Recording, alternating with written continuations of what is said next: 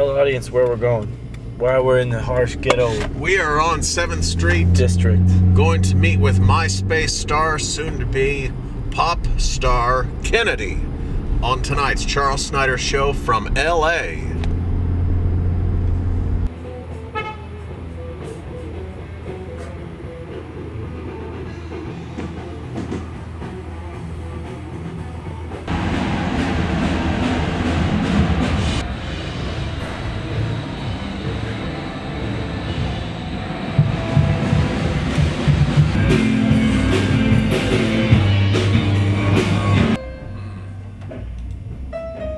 This old favorite.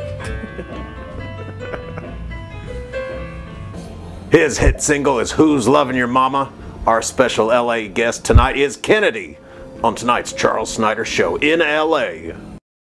When you're in the studio, in this studio even, or with your producers, with your recorders, can you tell, okay, this track is going to be the hit? Well, I try not to write it unless it's going to be a hit. That's definitely my forte. You can usually tell it's a hit within the first 10 seconds of working on it, and then if it's not, you move on to the next one. But usually when I finish a song, I'll know if it's a hit, and I'll say, that's a hit. And then I'll call my attorney and be like, get Jimmy Ivey on the phone, we got a hit here. And then they just release it and the world buys them by the millions. What was your first exposure to music? You know, piano lessons as a child, or what was it? Well, it's probably hard to believe, but I've never had one lesson. I know. But I think my first experience was, I was a big Barry Manilow fan as a small child. My mom had Barry Manilow on an 8-track, and I was a really big fan of that song, I Write the Songs, you know that song? I write the songs to make the whole world sing. And then I learned that he didn't write that song.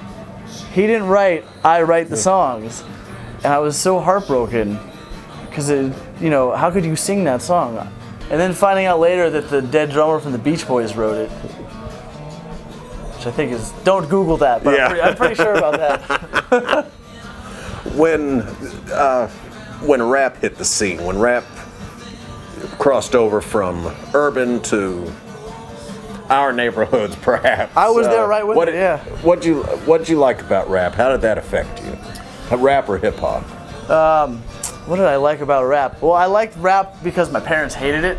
And any rap record I have, like I think Two Live Crew was like Two Live Crew and Raising Hell, Run DMC were like the first rap records I really had. Like I had to listen to them on headphones because if my parents heard them, they'd be like, "What is that shit? That's not music." And but from a musical standpoint, like, you know, I love, you know, the early rap stuff, especially like stuff like NWA and like Ice Cube's like early records. Like they're the lyrics are great, and musically they're sampling like the best of the best from like funk bands and stuff. So it's like they've got the best like grooves and the best like hooks, and it's like they've taken the best stuff and put it all into one song and then made it into a new song, which is like, it's inventive, and it's, I mean, not anymore, it's not inventive because it's already been done, but at the time, yes, it was inventive, and it's really exciting music, and you can dance to it, but you can't say about Radiohead.